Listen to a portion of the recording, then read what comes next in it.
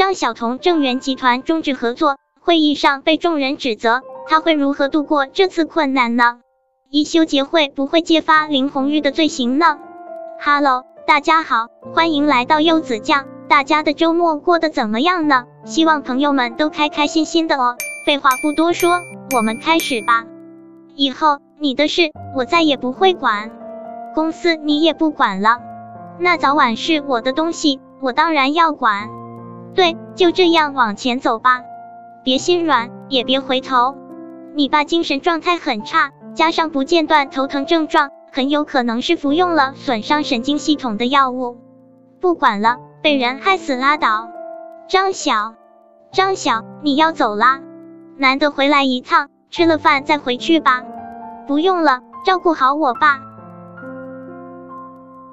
张副总裁今天来了，吩咐所有高层到顶楼会议室，特意的让我在这里通知您。他的精神状态怎么样？看起来不太好呢，一直在咳。张晓，你来了，来，请坐。今天开会是因为前几天和正源合作终止的事，小儿，你有什么想说的？首先，正源集团的陈总和我们公司的员工勾结，给我设陷阱，好在我有保镖跟随才能脱险。基于此，我认为需要对员工进行一次清洗，排查掉有爱心的员工。其次，从这次事件可见，陈总品行不端，手段恶劣，在合同谈判过程中屡次回避问题，顾左右而言他。基于此，我对正源集团是否能成为值得信任的合作伙伴存疑。这两点就是我决定终止与正源合作的原因。好，有人对张副总做的决定有意见吗？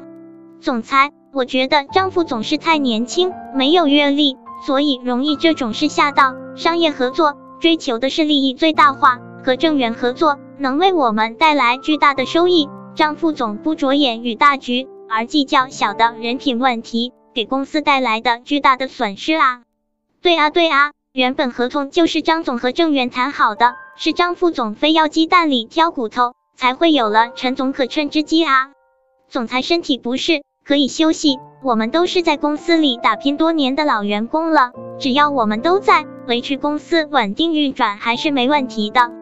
如果继续让张副总瞎折腾，恐怕过不了多久我们的客户都被得罪光了。我认为张副总应该回到南城区的度假山庄去，那里才能让张副总发挥他的特长。哼，尔总，你有什么建议？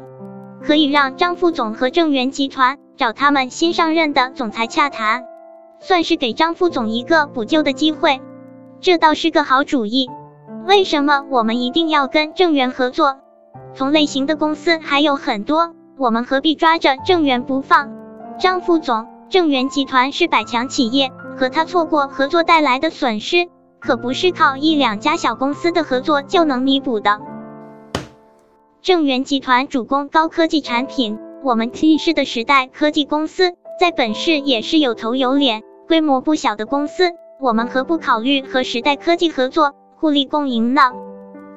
可那是慕氏集团的客户，抢人家生意不好吧？那又如何？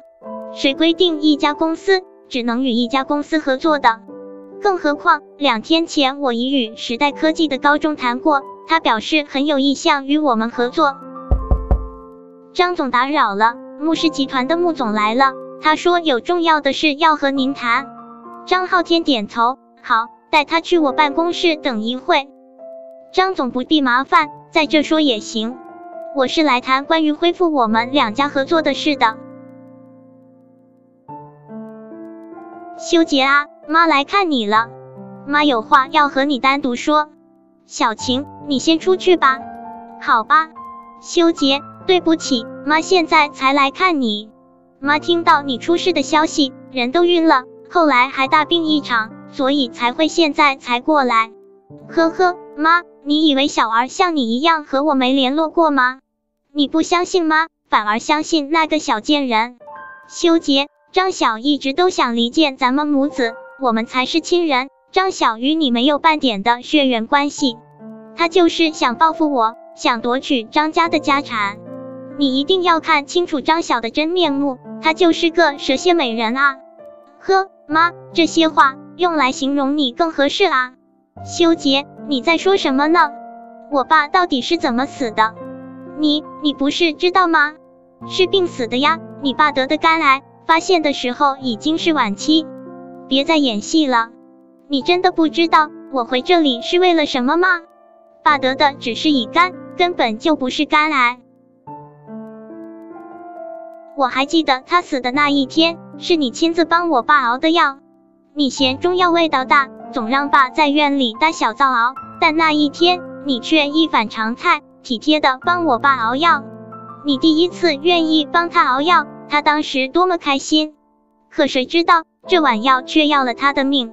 我看到我爸的骨灰了，不是正常死亡的颜色，而是被毒死的。裴南叔说的没错，你就是个为了一己私欲可以不择手段的毒妇。修杰，怎么了？修杰，是妈对不起你，对不起你爸，但是事情都过去了20几年，就算你把妈送到监狱里，你爸也不会起死回生，妈不想下半生都在监狱里度过。红玉紧紧抓住易修杰的衣服，修杰，你想想妈怀胎10月才生下你，抚养你成人，多么不容易。看在咱们母子的情分上，你就原谅妈吧。这么说你是承认了？他从被窝里掏出手机，我会把这个作为证据交给警方的。什么？红玉气得咬牙，我是你妈，你不能这样对我，把手机给我，你不能这样。修杰还有伤，保安，快来人，放开手，这是我儿子，快把他拉出去，放手。修杰，你不能那么做，我是你妈啊。修杰，怎么样了？也没有事，有没有碰到伤口？多亏他的很，现在我连最后一点疑虑都没有了。叶晴，我决定报警了。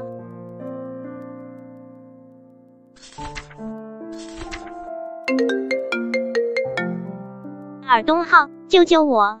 现在能帮我的只有你了。张太太，你不是去看望你的大儿子了吗？难不成那边医疗条件太落后，你想问我借田医生？修杰拿到了我毒害前夫的证据，报了警。是我一时大意承认了，我想着怎么说，我都是生他养他的亲妈，他不至于为一个死了20几年的人对我这么残忍，想不到。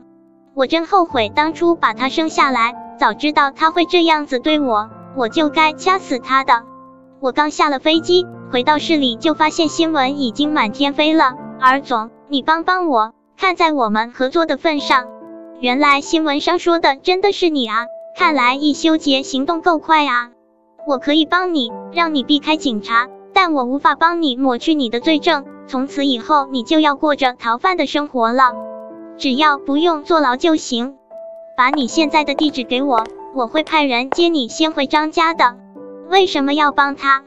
这是我的事，姑姑你就别插手了。你知不知道，这样做只会让张晓更讨厌你。你在帮他的仇人。看看这段时间做的事，强迫他在合同上设陷阱，引导公司高层打压他，每一件事都只会把他越推越远啊。收手吧，东浩，别再错下去了。那你告诉我怎样还能再见到他？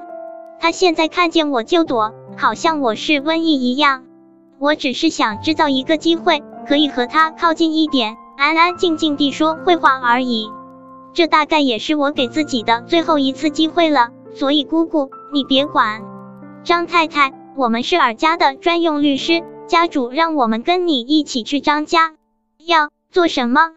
这是我们为你拟好的遗嘱，你看看是否满意，届时只要张总签了字即可生效。这期视频又结束了哦，张浩天会不会如愿签了这份遗嘱呢？大家可以留言告诉我哦。下一次更新会在周3哦，敬请期待。记得点赞、订阅和打开小铃铛哦。我们下期视频再见。